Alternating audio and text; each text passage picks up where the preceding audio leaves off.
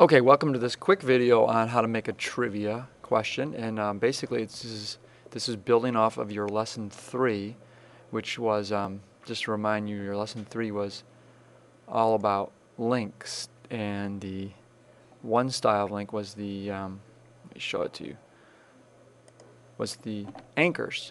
So if you remember in lesson 3, when you went to your trip page, how you had at the top of the page a bunch of hyperlinks, and depending on what you clicked, it went down to the bottom of the page because you had dropped an anchor down there. If you forgot that, just go back and review it. So for this one, you're going to do is you're going to make a trivia question, like I made one, which university has the most living alumni, and depending on what they click on, which picture, it either says try again, you're wrong, and I can call them back, or I can get a wrong, or I can get a right. Yay. And if you scroll, you'll notice this is really all the same page. See, the questions are here, and then the right and wrong. So really what I've done is I put a little anchor here that's invisible. You don't see it. But I put an anchor so when the person clicks on University of Michigan, it comes down there and says you're right. So the first thing you want to do is pick a question, a topic, anything you want it to be. Let's say you wanted to do yours on dogs. So I'm going to go into Google, type in dogs, and I'm going to go to images, and I'm going to find some pictures of dogs. And once you find one, you want to, if you click the little picture, it'll look all nasty. So click picture itself so you can get the big version, see full size. That's the one you want.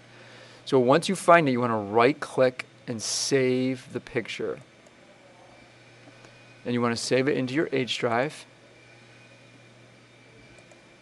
And what I'm going to do is I'm going to go into my web design folder. I think I have one somewhere along here. Hello. It's going all slow. And I want to make a new folder first once I get in there. Here it is. So I'm going to go to my web design, and I'm going to make a folder, and I'm going to call it trivia. And then I'm going to call this dogs, cat, whatever. Call whatever I want to call it. Sometimes if you don't rename it, it'll have a really funky name. So you should call it something that you want it. I'll call it dog 1.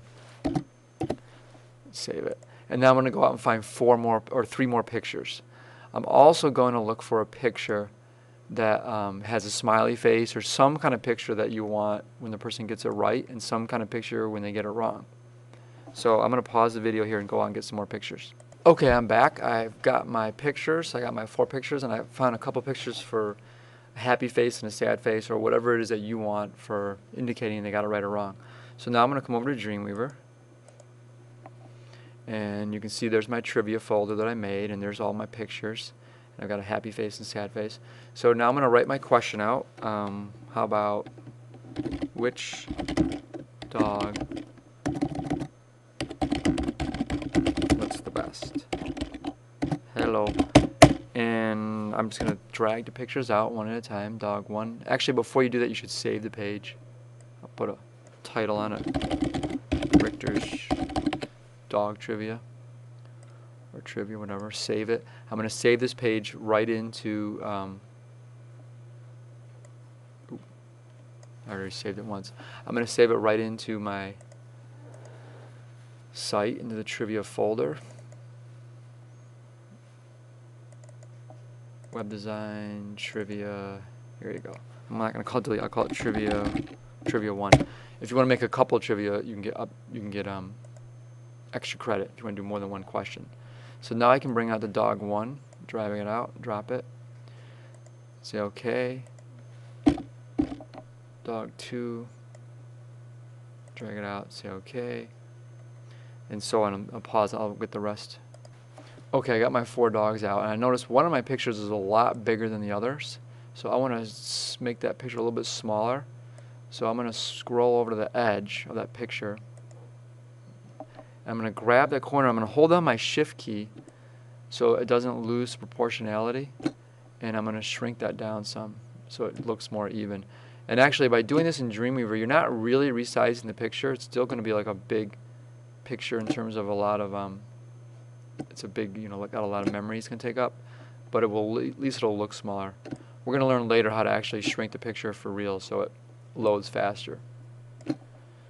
But anyways, for now this will be work. I'm going to make all my pictures a little bit smaller so you can see them easier. Okay, I got my dogs resized so it's easier to see for this. So I've got my 4 dogs, and now I need to do is link them to the right and the wrong answer. So what I'm going to do is I'm going to click at after the end of the dog, hit enter a bunch of times, go way down the page, and then I'm going to get that sad face and drag and drop it out.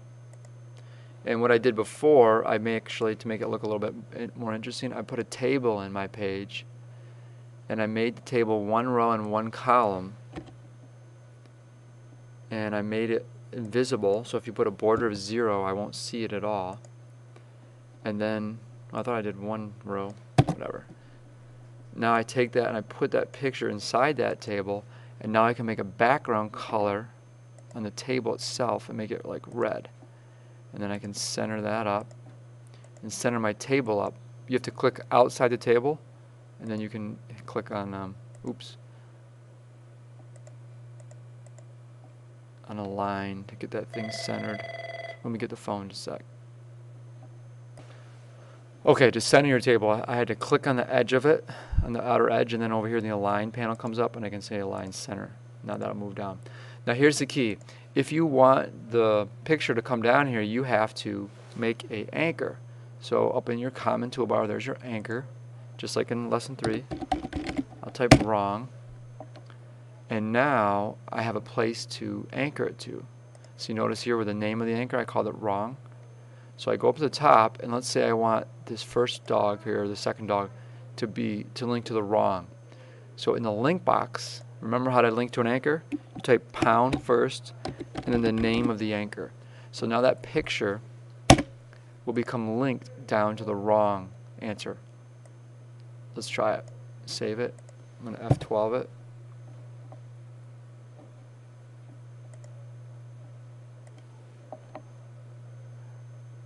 There it is. Now when I click on the dog, boom, it comes down here. Now we want to have a little link that says, goes back up and says try again. So watch this. Click here, center it up. Try again. Now to link that to the top of the page, highlight it, and I want to go to link, and this part's kind of weird. If you just write pound top, even though I haven't made an anchor, if you look up at the top of the page, there's no anchor up here already that says top, but it's built into every HTML page. There's a top anchor already there. It's just invisible, so people who know about it, you can always just link to it. So that's automatically now going to go right back up to the top. And we can try that. And then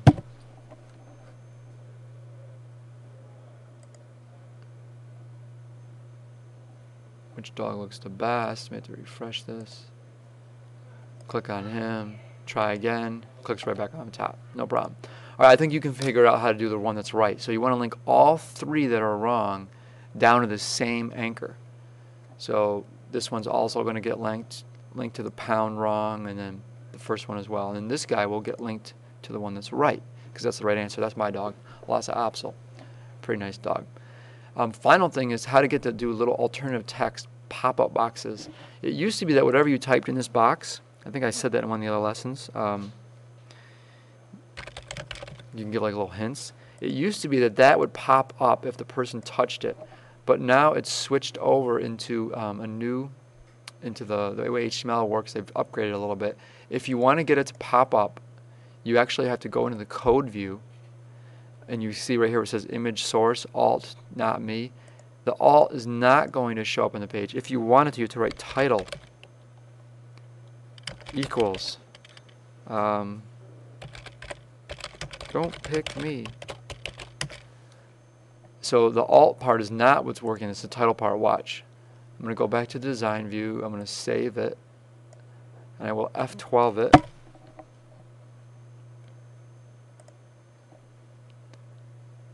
And now when I roll over it, there it comes up, says don't pick me. I'm not sure if you can see that on the video or not, but when I touch it, you have to hold it for a second, then a little message pops up.